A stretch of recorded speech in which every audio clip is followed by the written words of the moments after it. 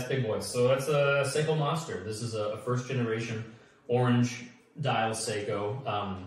You have to have a Seiko dive watch in my collection. You have to do it, especially being a diver and a Seiko guy.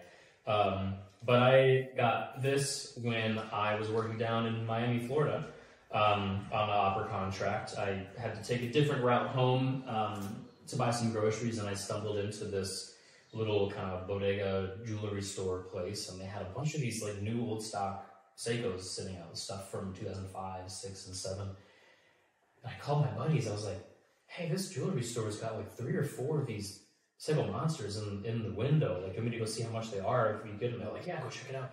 So I go in, and the lady doesn't speak a lot of English, and I don't speak a lot of Spanish, and so we kind of figure out eventually that I want to see these watches, these ugly orange watches in the window, and she gives me how much the price is, and they're selling for their original like 2005 retail price. And so I buy all 3 of the orange ones.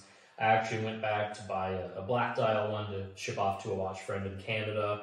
And so me and 2 of my other watch buddies have this exact same watch, the 2005 Seiko Monster. And this is great, being a diver, this is great. I've worn this on night dives before because the loom slots are so large compared to some of my other divers. That Seiko loom just can't be beat. Is that why Seiko is a thing for you too? Is particularly the function, or is it some other?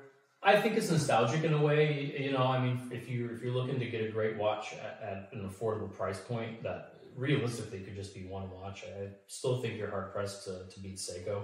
And since I started with an SKX as my first watch, I think there's something nostalgic about always having a Seiko diver in the lineup too.